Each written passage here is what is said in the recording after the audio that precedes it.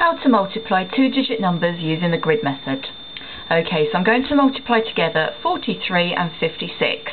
The first thing I'm going to do is break them down into tens and units and place them on the grid. So 40 and the 3 and the 50 and the 6. And the next thing I need to do is multiply each number by every other number.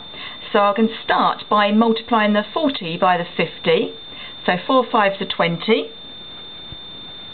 And you've got two zeros there, so you're going to move it two more decimal places, so that's 2,000. 50 times 3, 150.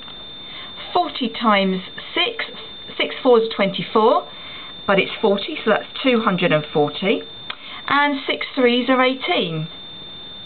And we've done the multiplication bit of the problem now. Now what we've got to do is add those four numbers together. So we're going to put them over here underneath one another using the vertical method. 2,000, 240, 150 and 18. Make sure they're properly aligned, units under units, tens under tens, hundreds under hundreds, and the thousands there on its own. So the first column, 0, 0, 0, 8. 4, 5 and 1 is 10. So I'm going to put the 0 in there and carry the 1 down here. 2 and 1 is 3, and this one here is 4, and 2,000's on its own over there.